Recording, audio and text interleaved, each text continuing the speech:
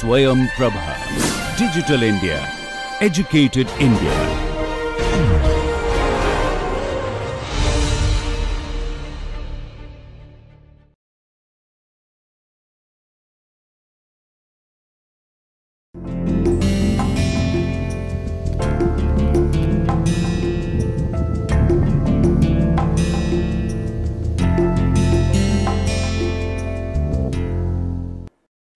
Welcome back.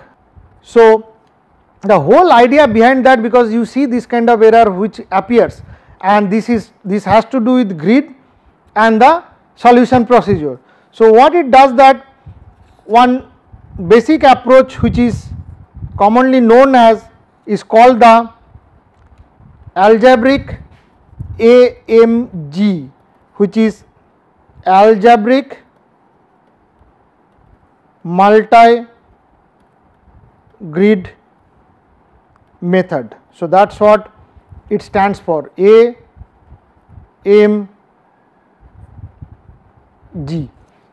algebraic multi-grid method. Now, this process is purely algebraic, that is why it is called the algebraic multi-grid method, and what it does is actually improves the convergence of your iterative solver. So, this improves the convergence of your iterative solver by ensuring that the resulting low frequency error that arise from the application of a smoother at any one grid level are transformed into higher frequency error at a coarser grid level. So, let me reiterate these things, it only improves the convergence, and what it does, that what you achieve at the finer grid level, this is the finer grid level, one can see this is the finer, medium and coarse. So, the low frequency oscillation that arises at the final grid level, it is transformed to the high frequency oscillation at the coarser grid level, and that is way it ensures.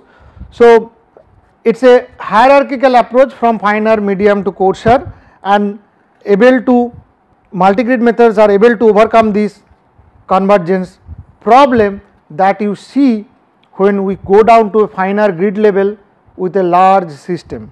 So, this is how it used, and also this multi-grid method is quite robust and process is algebraic in sense. So, the way it is done through some agglomeration process. So, this can be used to build highly efficient and lower robust linear solver. So, in either of these process, a multi-grid cycling procedure essentially is used to guide the traversal of various grid hierarchies. So, this is final level grid, then the median level grid, then the coarser level grid.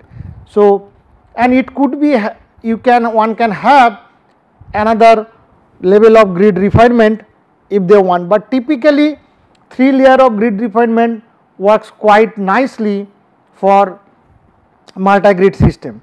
And how it is done? The traversal process, it goes through different procedures of the process. It involves a restriction procedure first, then the setup or update of the system of equation for the coarse grid level. Okay. Then third is the application of a number of smoother iteration. So, you operate or do carry out some sort of an iteration to smooth out those issues. So that's essentially the traversal process, and this process is only happening when you go from this direction. That means this is applicable, this process or the steps are applicable when you move from finer to coarser. Now the reversal process, which is one can say it is a reversal process. So there you need to do a prolongation procedure, that is number 1. Number 2, the correction of field value at the finer level. So that is the correction of field value at the final level. And third, the application of a number of smoother iteration on the equation constructed during restriction,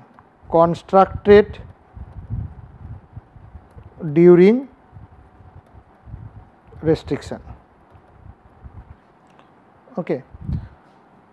So what one has to do, this is the reversal process, and this is applicable when you come down from this direction, that means coarser to finer. So this is applicable C to F, this is C, this is M, this is F. So one case you follow this step to go from this direction to that direction, that means you have a fine level of grid, from here you move to the medium level, medium to coarser level. So these are the process one has to follow, and when you do the reversal, that means you get a solution at the coarser level, now translate back to the final level. So what it does, if one can think about by looking at this picture and the procedure, is that you are getting a solution at different grid level. Maybe this F actually is your final grid level where you would like to obtain your solution, but then your iterative process will end up giving you some sort of an error, convergence is low. So in order to improve that, you refine it to two different grid level, get your iterative solver, solve there, reduce your error due to iterative solver, translate back to the original level. Now what one needs to do, it's essentially one has to do some agglomeration. So this is called agglomeration or coarsening of the grid. So that means this is my final level of grid F, which stands for finer. So I am doing the coarsening level. So F to C. So here if you can see, all these cells I1, 2, 3, 4, 5, 6, they are merged to one particular cell from there to here. Then in between all these they move to that side, this side they move to here. So essentially 4 to 6 elements in the final grid levels are sort of merged, and here you get 1, 2, 3, 4. So you get an coarser level of grid. So what essentially one needs to do is that first your coarsening is done. So coarsening is initially done or carried out. That means from the finer grid level to the coarse grid level is generated. Then the fine level refinement is done. So also one can use non-nested grids, which can be also used. So, but that case there is a problem that transferring information from one level to another level is quite expensive. That is why this kind of process has some limitations. Then you can go to finest mesh and get your solution done, and from there you do the coarsening and through this agglomeration process. But what happens is that these two coarsening process, I mean this is a process where you can first do coarsening and then move to F, or you can have non-nested grid where the information transfer is quite expensive. In both these two cases or the approaches, they do not allow good resolution of complex domain.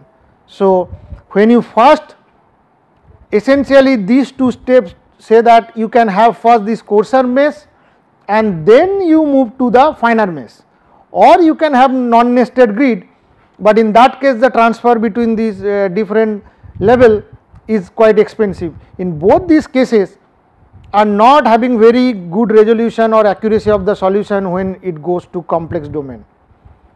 But the other case, the third approach, where actually you first have a solution on the finer mesh and then you move to coarsening the process, that means you first get a solution here which will have so many elements, which solution must be quite accurate, but then you do the coarsening through agglomeration process, one level of coarsening, two level of coarsening, reduce all this error, get a solution towards the convergence, then you come back to get the final solution. So, and the coarsening done is that, I mean it is done inside the code through some sort of a fusing of the multiple elements. As we have seen here, multiple elements are kind of merged together to get one element. Here these 5 got here, this 5 got here, these 4 here. So this is how the process is done, and in that case, and one more thing, that any efficient agglomeration process, so any efficient agglomeration process is the directional agglomerations, is known as called directional agglomeration,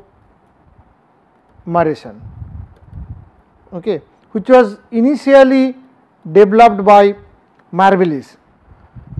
So this is what it says. Now one can see the restriction step,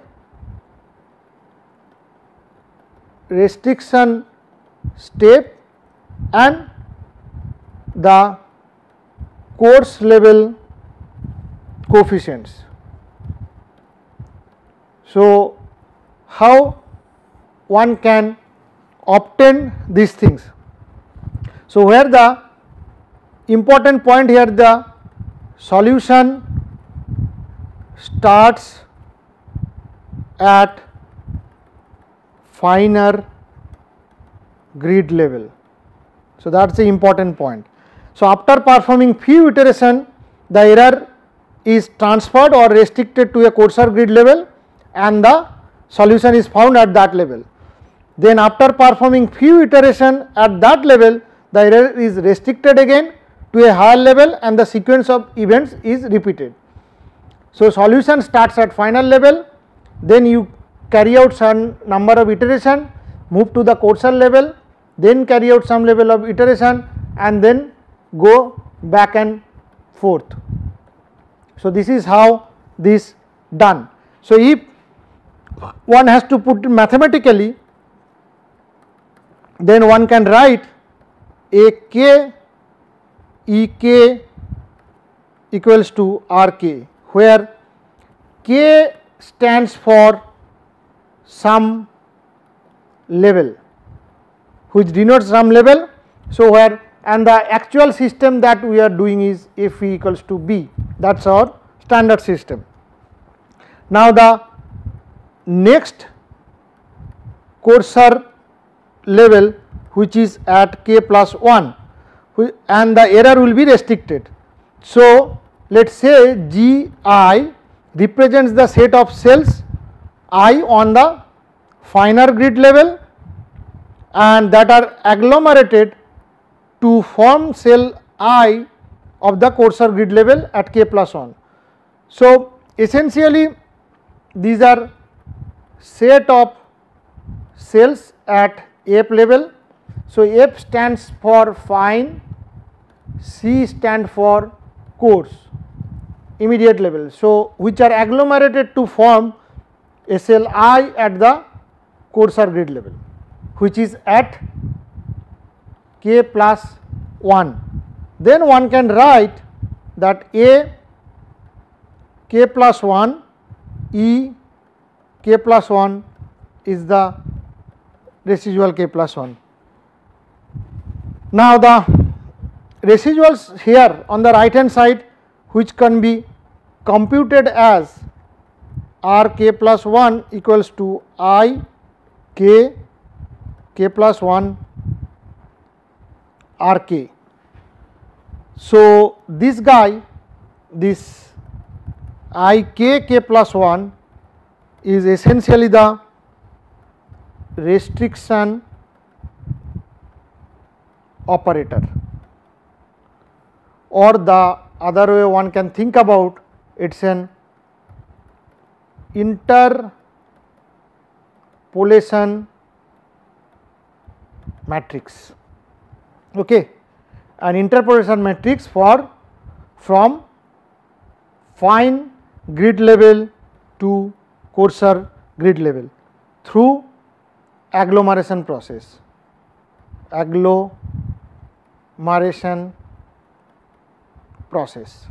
So, through that you do the transformation. Now, the AMG will solve for this residual and one can get R I at k plus 1 equals to summation of I belongs to G I R I k. Then now the coefficient of the coarse element are constructed by adding the appropriate coefficients of the constituting fine elements. Then if you recall the linear system that we are solving in the discretized system is AC phi c plus summation of f NBC AF phi f equals to BC. Now, we can write at different grid level. This is our discretized equation.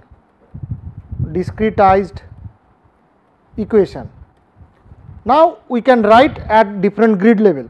One can write AI k phi I k plus j goes to NBI AI j k phi j k equals to BI k, and here NBI refers to the neighbor elements, okay, and then the residual can be computed, and so the residual one can compute like R I k equals to B I k minus ai k phi I k plus summation of j equals to n b I a I j k phi j k. So, at k level one calculate this step. Now, phi I, where phi I at k plus 1 level denotes the solution on coarse mesh element I. So, then one can write phi I prim k equals to phi I k plus 1 minus phi I k. Now, what it is expected, this correction to result must be 0 residual over the coarse mesh element I. So, the new residuals one can write as an R I tilde k equals to B I k minus A I k phi I k plus phi I prime k plus summation of j equals to n b I a I j k multiplied by phi j k plus phi j prime k. Or equivalently one can write this one R I tilde k equals to B I k minus A I k phi I k plus j equals to n b I goes to A I j k phi j k. This is one component, and the other component one can write A I k phi I k plus j goes to this A I j k phi j prime k. So, you take this out. So, this is nothing but your R I k. So, one can write this one as R I k minus A I k phi I prime k plus summation of j equals to n b I A I j k phi prime j k. So, this is what one can get the residual in this way. So, if you put them together, so if you enforce the residual sum I to be 0, then summation of I belongs to G I, which is R I k equals to 0. So, that enforcing the sum of the residuals 0. Now, if you substitute this one, this guy into here, then this essentially get you that this particular term, the R I k summation over I belongs to G I minus summation of I belongs to G I A I k phi I prime k plus summation of I belongs to G I summation of j belongs to n b I A I j k phi j prime k, which is essentially 0. So, just put this particular expression back to this one and you get this one 0. So, what happens is that you can rewrite this equation and one can C, if you rewrite that equation, then one can write AI. So, these are how AI k plus 1 phi I prime k plus 1 plus summation of j NBI equals to AI j k plus 1 phi prime j k plus 1 equals to R I k plus 1.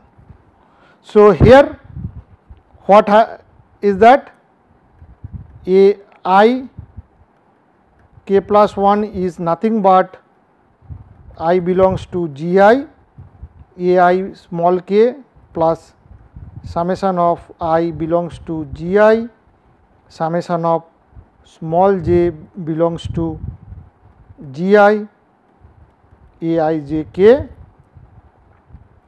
a capital I j k plus 1 is I belongs to G I, small j does not belongs to G I, A I j k, and j belongs to N B I, and R I k plus 1 is nothing but I belongs to G I R I k. So, this one can see in the figure, this is one element and this is what the smoothing is done.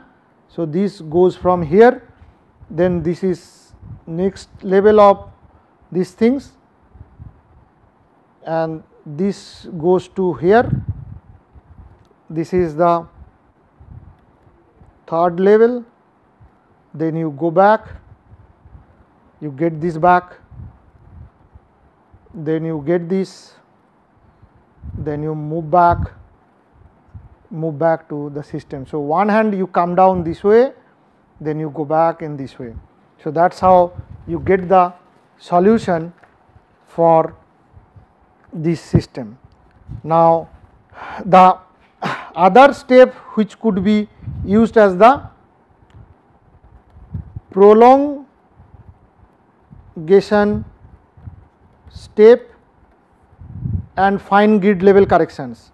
So, the prolongation step or fine grid level correction, what you do that, it is the operator that is used to transfer correction from a coarser to a fine grid level. So, what you do, the error vector is I k plus 1 error k plus 1, and where this guy is the interpolation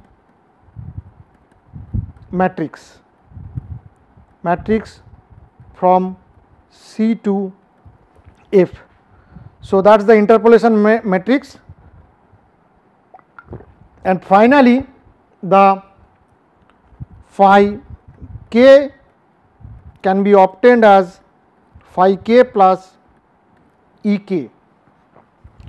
So, the correction is basically obtained from the coarser level grid to the final level.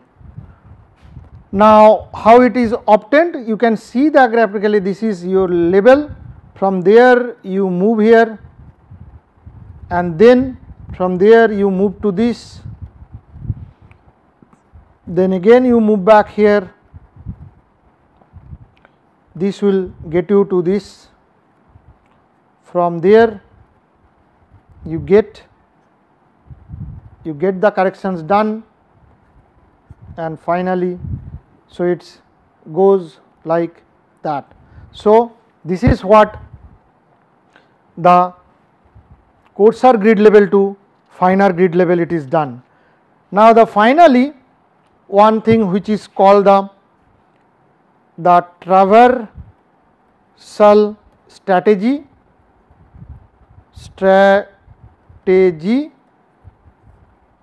and algebraic multigrid system.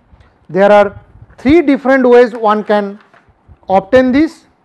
The first one, which shows essentially the V cycle, and the second one is called the W cycle, third one is called the F or full multi-grid cycle. So, one case is the V cycle, which is shown in this particular, and you can see this is my restriction step and this is how my prolongation step.